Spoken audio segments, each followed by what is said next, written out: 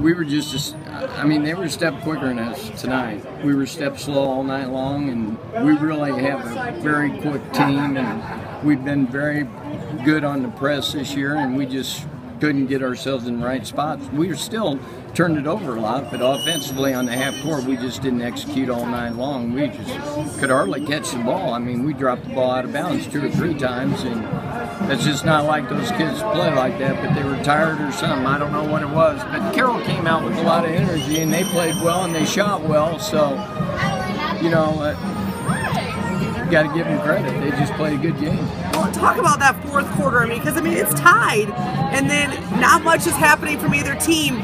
And then Tristan got the 3-point play, which was huge. Well, yeah, that was a big shot right there.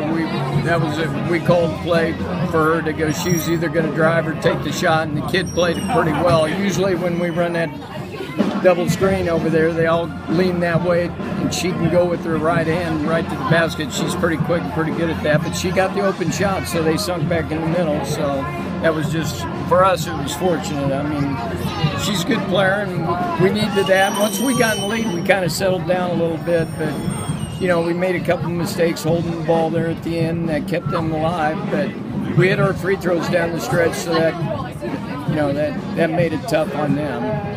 What do you like about coming down away from Kansas City area for a tournament? Well, really, you know, these people don't see us. We don't get to see them.